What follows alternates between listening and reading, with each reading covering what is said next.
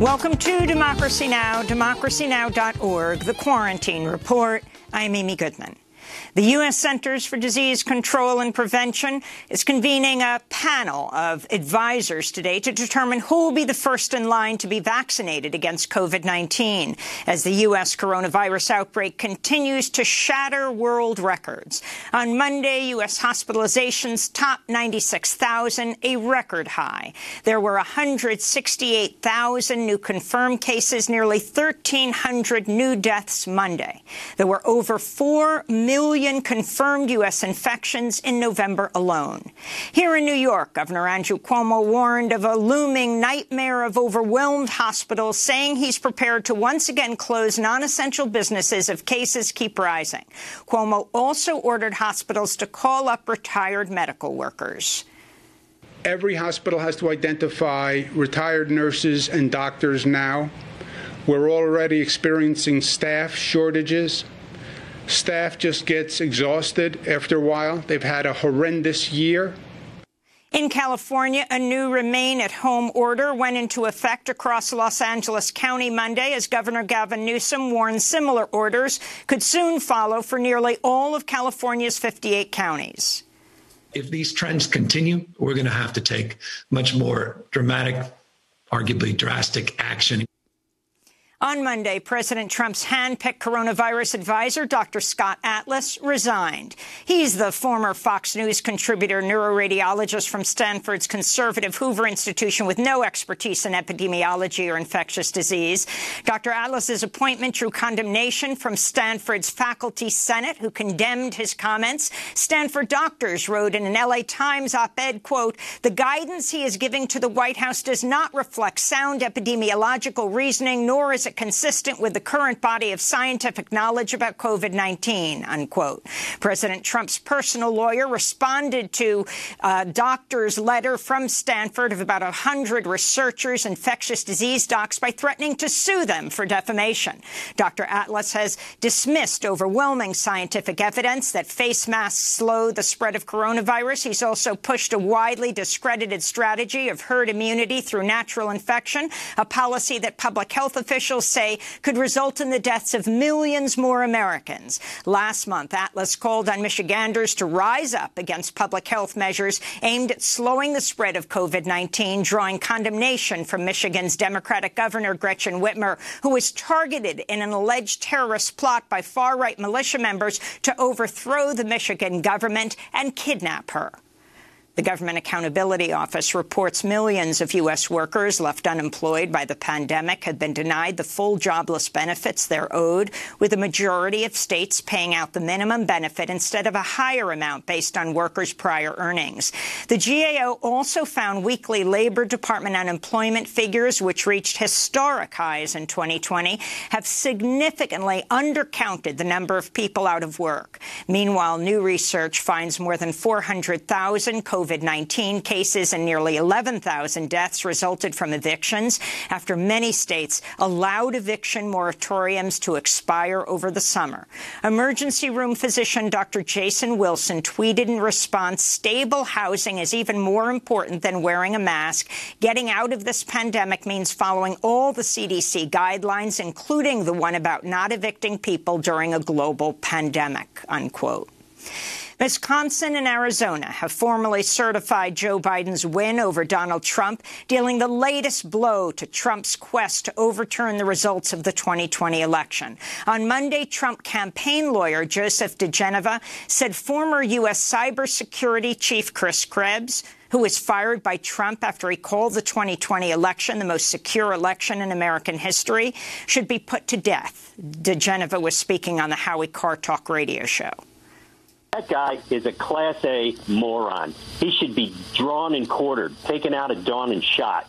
This comes as the New York Times and Washington Post are reporting the Trump campaign has raised as much as $170 million since Election Day by appealing to supporters for help with legal challenges. Much of the money will reportedly go into an account for President to use on future political elections, future political activities, or even on himself. One Trump donor, North Carolina businessman Frederick Eshelman, has sued the campaign to recover his $2.5 million donation, citing disappointing results. President Trump continues to lash out at top Republicans who refuse to back his claims of election fraud. On Monday, Trump demanded Georgia Republican Governor Brian Kemp overrule his Secretary of State Brad Raffensperger's certification of Biden's win in Georgia, calling Kemp hapless. Trump also attacked Arizona's Republican Governor Doug Ducey Monday, saying he had, quote, betrayed the people of Arizona, unquote, by certifying Joe Biden's win. This comes as Arizona Democratic Senator-elect Mark Kelly, who defeated Republican incumbent Martha McSally, is set to be sworn in on Wednesday. His victory means the Senate's balance of power will be decided in Georgia's twin runoff elections scheduled for January 5th, when Republican incumbents Kelly Loeffler and David Perdue will face challengers Reverend Raphael Warnock and Jon Ossoff. Some Georgia Republicans have raised fears Trump's attacks could suppress Republican voter turnout, leading to a Democratic-controlled U.S. Senate. Schools in Baltimore, Maryland are closed for a second day after a ransomware attack shut down much of the school district's computer network. Authorities have revealed few details on what was compromised or if the attacker made any demands. This comes as the New York Times reveals hospitals and other medical institutions are coming under an increasing wave of cyber attacks. A recent attack on the University of Vermont Health Network took down the electronic medical record system for nearly a month, disrupting care for chemotherapy patients and others. In immigration news, a federal court in New York has ordered Immigration and Customs Enforcement to bring immigrants in front of a judge within 10 days of being apprehended.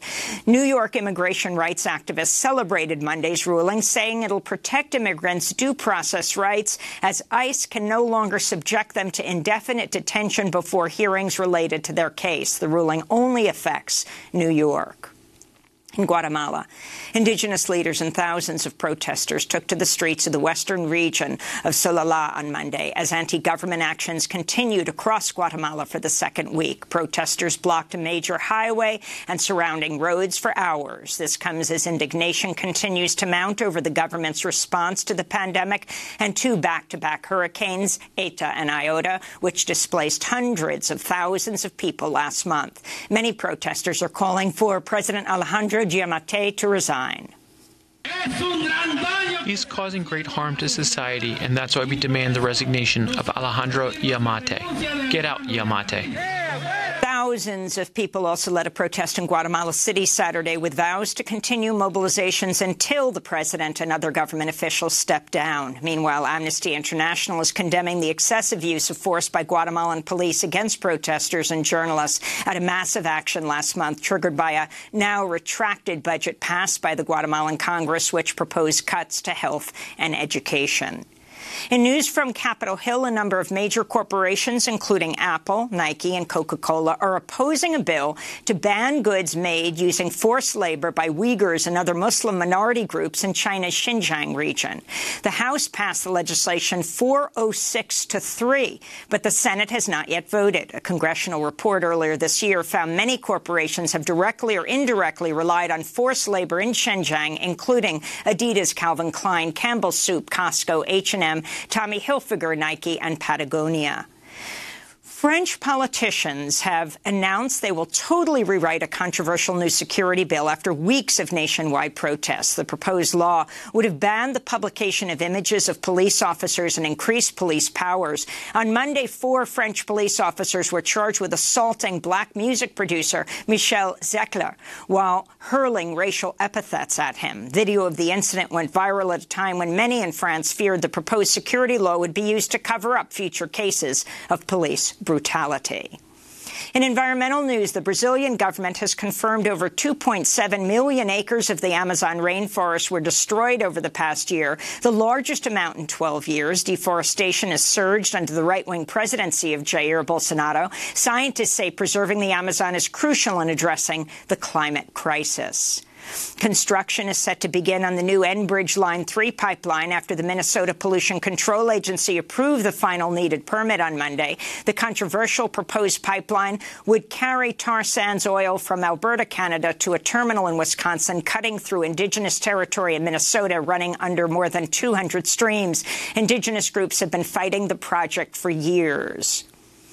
And the winners of the 2020 prestigious Goldman Environmental Prize have been announced. Among this year's winners are Crystal Ambrose from the Bahamas, who pressured the government to ban single-use plastic bags, cutlery and straws, and styrofoam containers and cups. Chibeze Ezekiel from Ghana, the national coordinator of 350 Ghana Reducing Our Carbon. He also works with Ghana's youth climate activists. Namante Nenkimo, an indigenous leader in the Ecuadorian Amazon, who led legal action against oil extraction in the region, and Ledi Pesh, an indigenous Maya woman from Opelachen, Mexico, who promotes sustainable development practices for Mayan communities. Pesh is also a beekeeper protecting a rare native bee species. This is Pesh speaking at this year's Goldman virtual ceremony last night.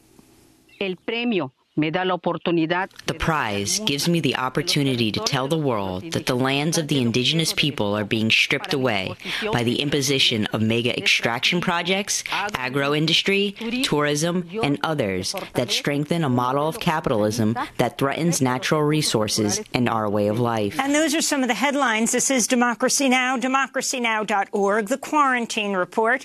I'm Amy Goodman in New York, joined by my co-host Juan Gonzalez in New Brunswick, New Jersey. Juan, it's great to see you.